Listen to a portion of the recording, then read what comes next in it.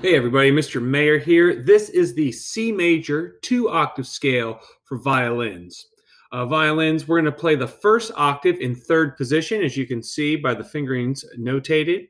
After we play second finger C natural, we're going to shift to a first finger D in third position. Watch out for your half steps. This is a 2-3 half step in third position. Let's get started on this. We're going to record this at 2 bows per note at 75 beats per minute. 1, 2, ready, play. Half step.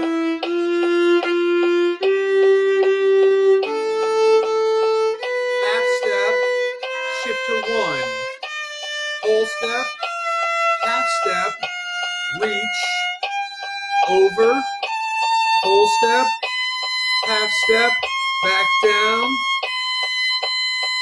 elbow under, deliver your 4, whole step, half step, 1, shift to low 2.